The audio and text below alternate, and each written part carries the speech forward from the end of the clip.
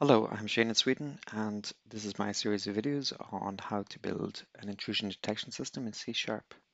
In the last video, we looked at how to build a rule that would allow our sensors to detect a host scan or a host sweep. And in this video, we're going to look at rules that can allow our sensors to detect another type of attack, also an attack used in the reconnaissance phase called port scan. A port scan generally is when the attacker has identified hosts that are accessible in the target network, and then it established connections to those hosts over a range of ports to see which ports are contactable using, for example, Telnet. And the reason it wants to map out which ports are accessible is that ports are often connected to services. So, for example, if port 80 is available, that might indicate that there's a web service available on that server. And so by mapping out which ports we get a response from, we can start to try to detect which sort of applications and services are running on our target host, and then we can investigate these further for vulnerabilities. As we did in the last video, we need to generate some test data, and we're going to go back to our A-security site here, where we've got actually a capture file which contains data demonstrating a port scan using the tool Nmap. So if we go into our solution, in our sensor tests, we're going to create a new test.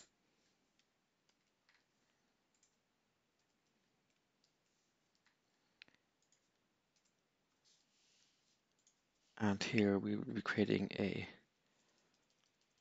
port scan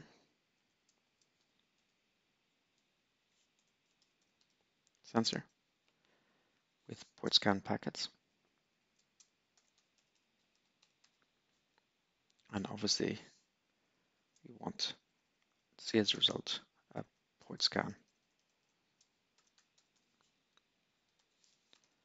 alert created. We can pretty much use most of the tests we created in the last video, but we might want to create different data. So we will create port scan network data for test. This method we will have to build. As we said before, we actually have this Nmap scan data. So without further ado, we can look at that in Wireshark. So here we've downloaded from the security website this Nmap scan data. And we can see here, for example, that we have a host 192.168.100.103, which is contacting another host 192.168.100.102. And in the first network traffic packet here, we can see that the source destination port is 59660 and the destination port is 25. Then it's starting to look at lots of other ports, all on the same destination target. It's trying to connect here and see if there's any response on any of these ports. So as we did in the last video, we're going to copy and export this data as a hex stream. And then I'm going to use the utility I showed you in the last video to create C# methods for packaging this binary data. So here we have our method for creating our port scan data, which should be fairly familiar if you looked at the last video. And here we're creating 10 packets, which contain our first 10 port scan packet captures here. So we have our data, and we can create our capture device. The scan here will be different. We want to have a different rule for our scanner, obviously. Here we'll have a port scan rule.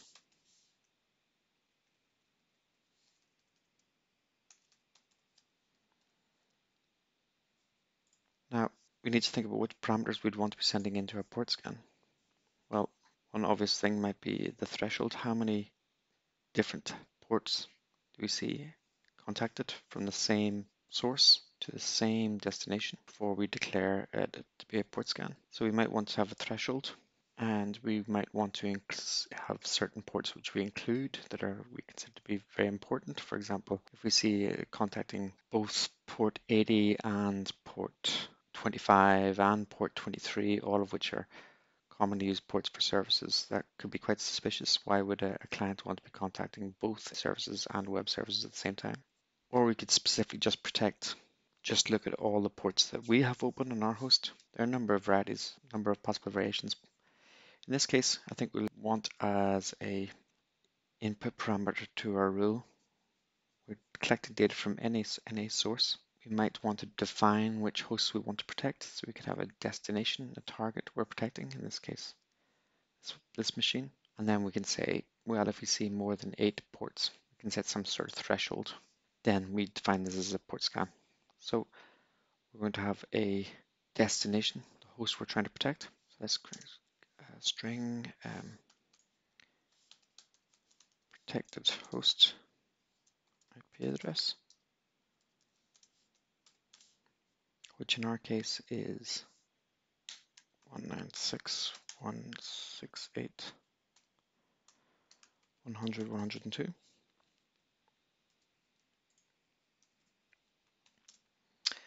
And we need to find the threshold level, i.e. the number of ports that are contacted before we recognize this as a port scan. So we said we're going to set that as 8. And then we're going to pass this port scan rule to our sensor so that it can start looking out for port scan attack. Now here we need to create a new port scan rule. So let's just add a new, well, now we're starting to collect lots of rules. So just to keep things nice and clean, let's add a new folder here which contains our rules. We can move our host scan rule in there and our symbol rule. And now we're going to add a new rule, which would be a port scan rule.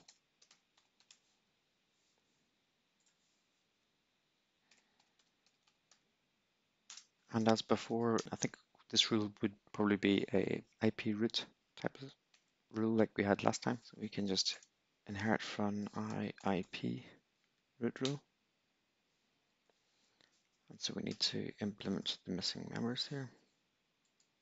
And I think we want to save the ports scans we've seen, the ports contacted seen so far, so we can do that using more or less a similar architecture to what we had before.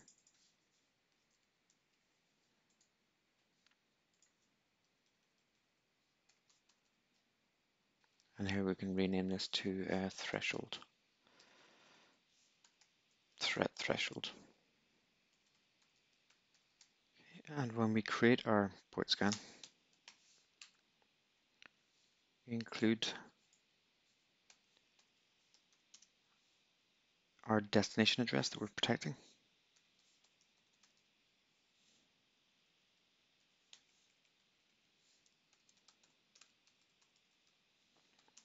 And the threshold.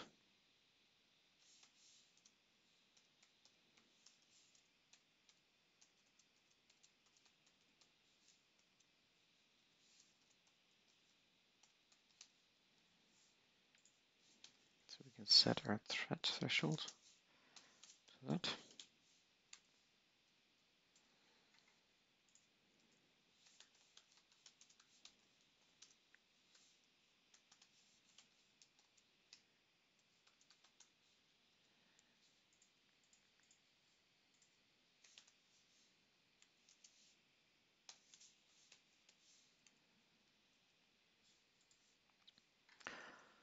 Okay, so when we get a packet, we'll do something with it, but actually as before, we're going to do it with our simple rule first. And here we're just going to return a match on packet source IP address and packet destination IP address. And we can copy similar logic from our host.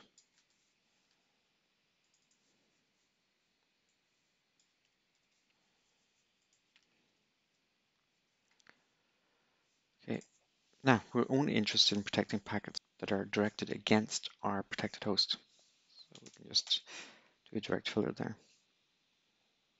If the destination IP address is equal to protected host, then we'll do some things. Otherwise, we just don't care.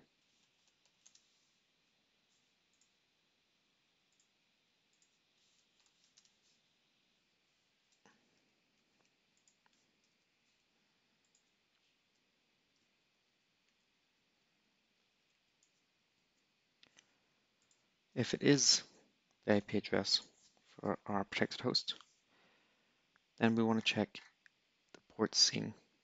Okay, so if port scene contains this port,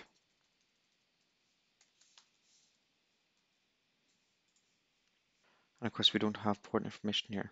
Since we need almost all the full information, we'll just make this an I rule, which takes the full packet because we don't need the simple bit here.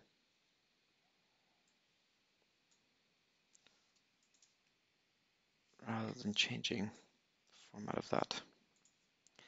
The reason I don't want to change it if I don't need to is because of the open-close principle. Really, we've got something else which uses this simple method. And once you've written code, it should really be closed for change but open for extension. Here we can use an I rule, which has the full packets, so let's just work with that for the moment. So here we go checking if it's packet.destination IP address, and if the port scan contains packet.destination port,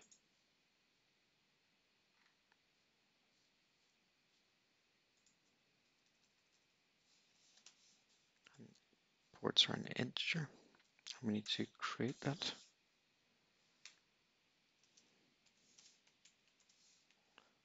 We create our class.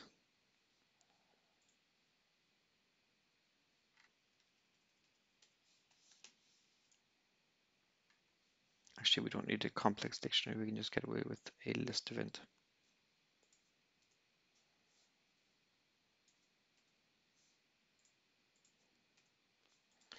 So, if the port scene contains destination port, if it doesn't contain the port, then we can add it. Port scene add packet to destination port.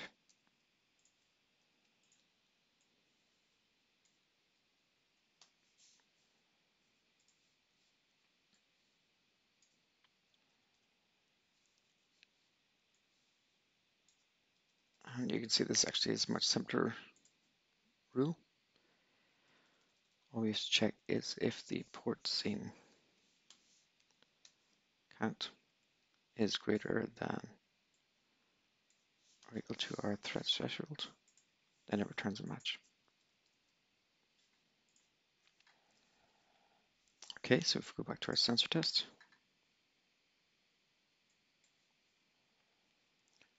we generate our protected hosts.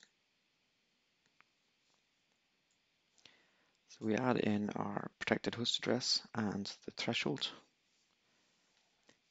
And since capture device is going to create 10 packets, we should expect to see 8, 9, and 10 should generate an alert. So the number of alerts here should be seen is 3.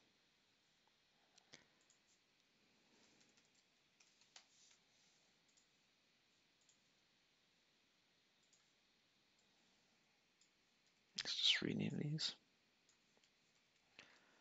Okay, and now we can retest. And the test has failed.